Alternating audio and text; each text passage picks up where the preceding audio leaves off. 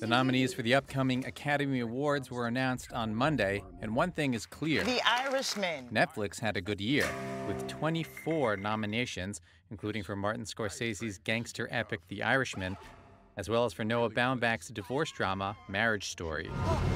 But it was the moody comic book origin story Joker, a controversial character study of Batman's foe, which didn't get the best reviews, that turned out to be this year's biggest contender at the Oscars.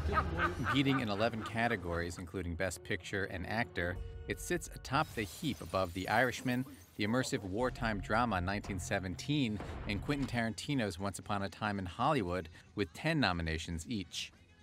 The critically acclaimed Parasite from Korean filmmaker Bong Joon-ho got 6 nominations, including Best Picture, notably male this year, as the writer, director, and actress Issa Rae slyly pointed out in her announcement. Congratulations to those men.